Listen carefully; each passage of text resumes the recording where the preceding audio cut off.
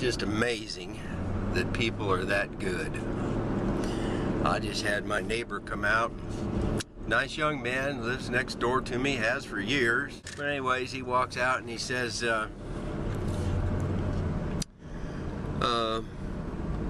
that's just plain lazy to drive your truck all the way out to the mailbox like that rather than walking. I guess you're gonna back up into the driveway now and go back inside with your mail, huh? He was real sweet about it, but it had kind of an impact, what he said, you know. No, he was real nice about it, but it's just kind of interesting that, you know, we need neighbors to point out our fallacies like that. I told him, no, I wasn't going to back up. I'm going to go for a little drive now that I'm out here and got caught at it. It'll look better to the neighbors, you know. So, I got it covered.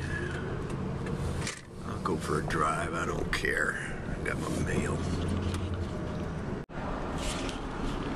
I'm driving around here. I told my neighbor I would, so I'm driving around. Actually, I got a couple of errands to run anyway, so it's kind of what I had in mind, you know. Drive my truck all the way out to get the mail. It's not even raining or nothing. It's a beautiful day in Oregon. 47 beautiful degrees. 1:49 p.m. in the afternoon. All is well.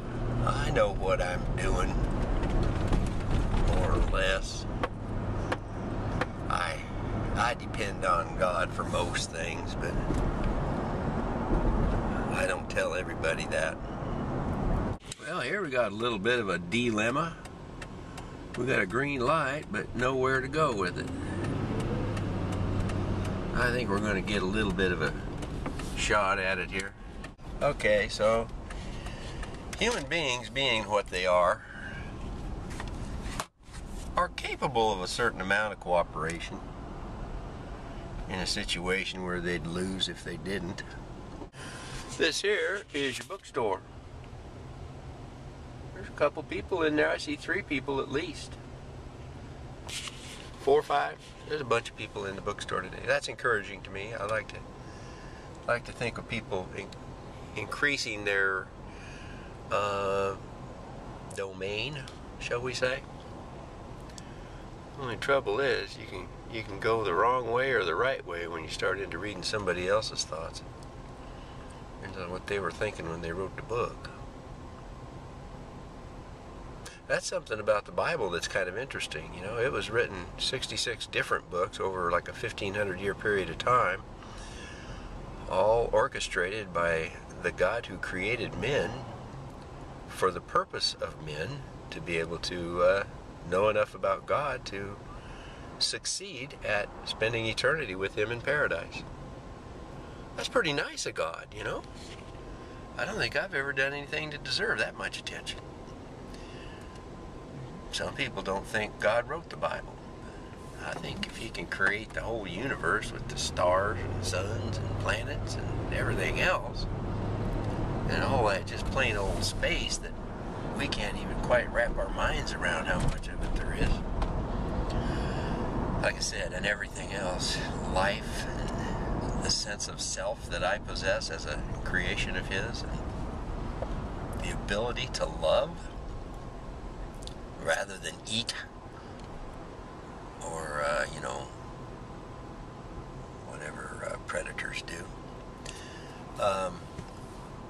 Why, I think maybe if God can do all that, and create all that, he could probably write a book. Well, let's see. There's nothing else around here to look at. Just some tractors and stuff. That green light that's been waiting for me to go for some time now. A couple of kids on bikes. They don't deserve to be on YouTube any more than she does. Enjoying myself on this beautiful day. Now it's up to 51 degrees. Let's go swimming or something. A couple days ago we had lakes forming in the downtown roads. We could have swam just about anywhere. Path up there.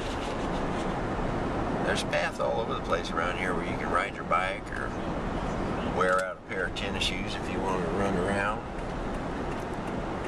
It's actually a pretty nice place to live. I give it less credit than it's due for quality of life.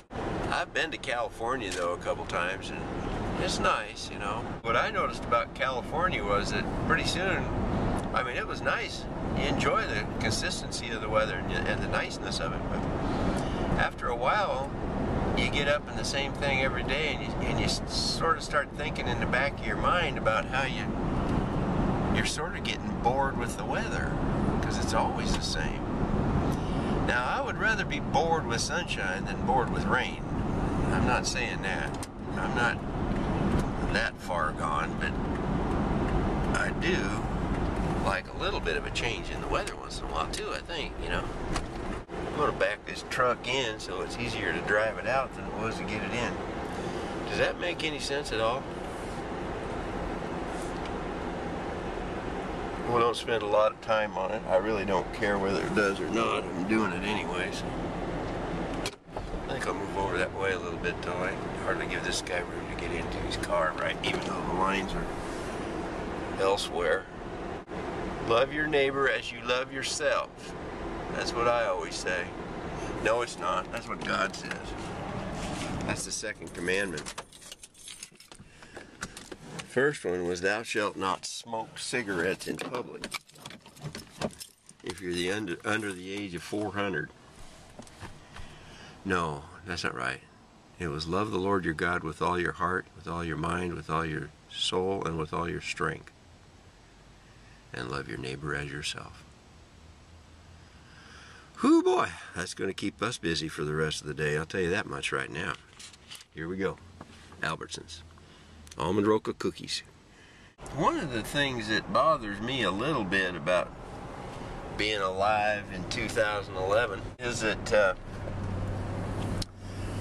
you know, it's just a personal observation. I'm not saying it's, you know, applies to every human being on the planet or anything like that, but it just seems like a lot of us these days put more emphasis on convincing other people that we're smart than we do on convincing them that we're nice.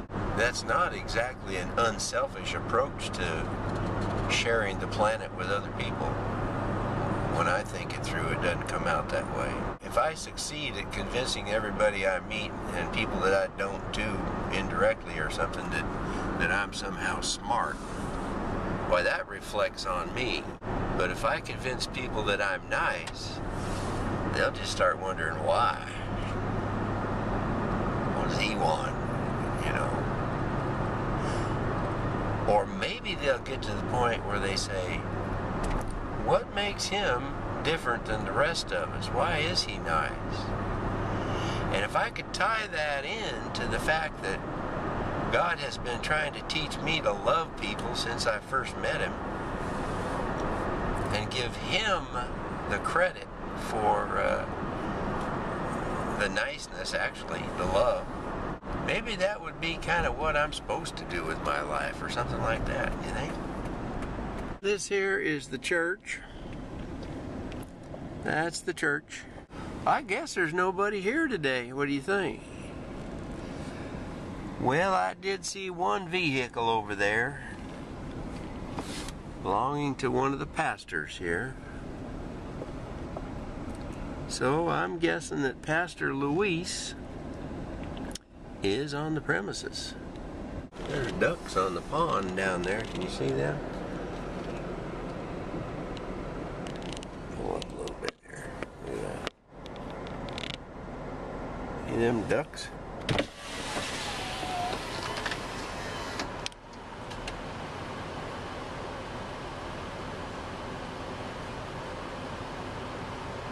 I'm a little worried about how they're all coming over this way. Is this some kind of an attack? A quack attack? He's not afraid of me. Either that, or he didn't see me, or he's just too dumb to care, or he's the alpha male quack. He's required to stand up while everybody else hides in the bushes. I don't know. I certainly haven't got time with my one life here on this earth to get into the politics of duck gatherings. There's Pastor Luis's truck, so I figure he's here. I do see some broken pieces of concrete where there used to be a curb. Should I go in here and see what Pastor Luis is doing? I think I should. I don't know why, I just feel like I want to.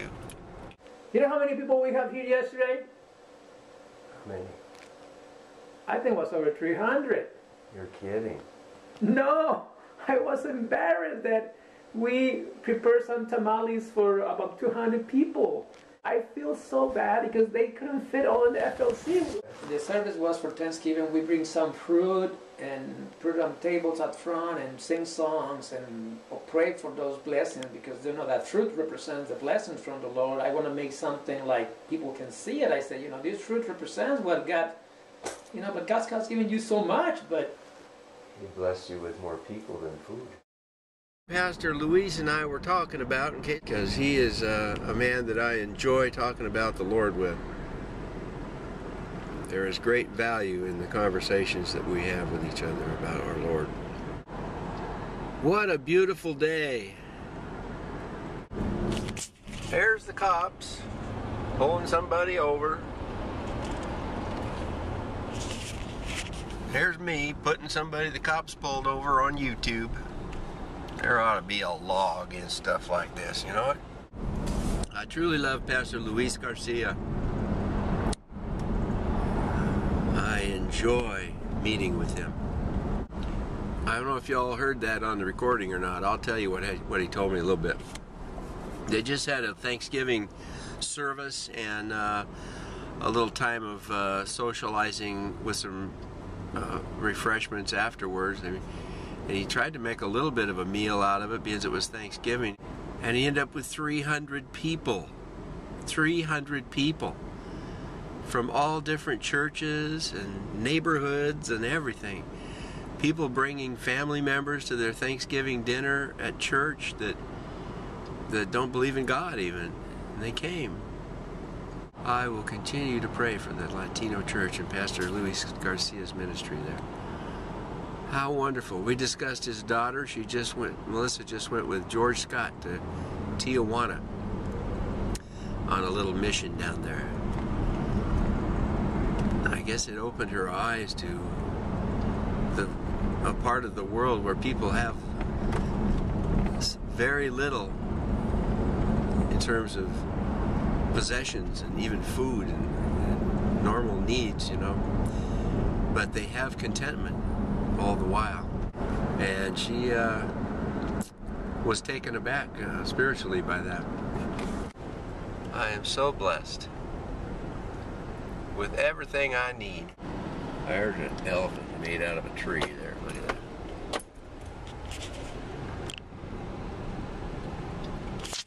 He's friendly. He just don't say much.